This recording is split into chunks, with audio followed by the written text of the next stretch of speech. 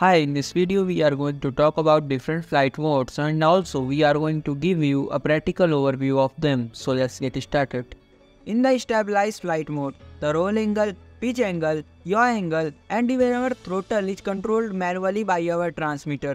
So we have to control our throttle by our transmitter, even yaw angle, roll angle and a pitch angle. So to fly a drone in this flight mode, you need to have a great experience in flying drone because here everything is manually controlled, so beginner pilot can do error in this flight mode.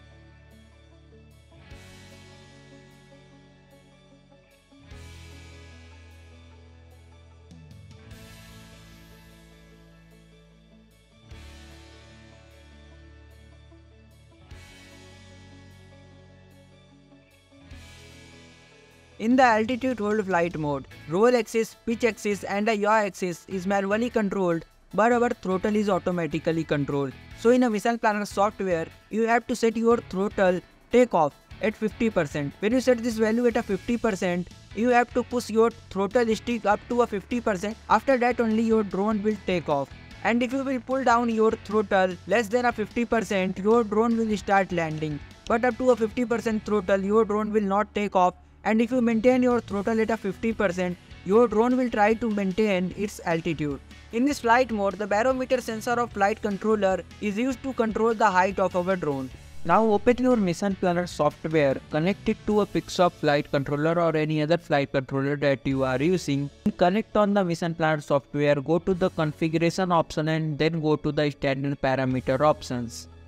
Then search LOITER and you will get an option of throttle dead zone. This setting allows you to make the throttle zone dead, means up to 100 PWM or up to 100 value of the signal, your throttle will be dead. This is usually used in the loiter flight mode, altitude hold flight mode.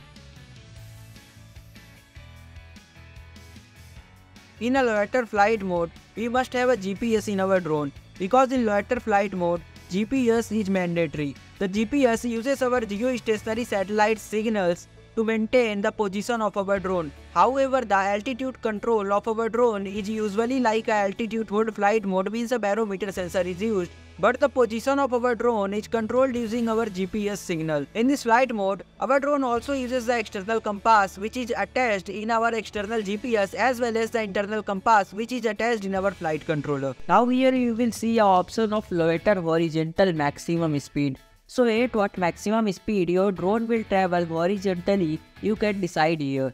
It gives up to an option of about 35 meters per second.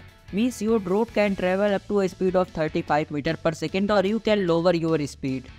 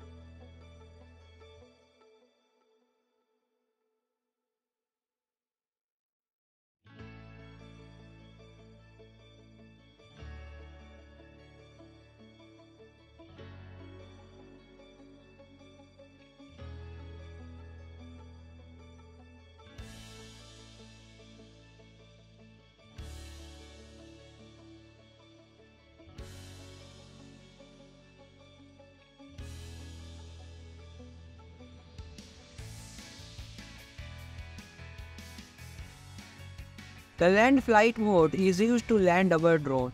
The land flight mode can be controlled by us using a mission planner software, means we can control at what speed the drone will descend or land. This flight mode does not require a GPS. When the drone will reach ground, it will put its motor off and then disarm if the pilot throttle is down. But if the throttle is up or is more than a 0, then it will not disarm automatically. This land speed option in the mission planner software allows you to adjust the landing speed of your drone. You can have the maximum speed of landing of your drone, that is 2 meters per second, or you can have the minimum speed, that is 30 centimeters per second.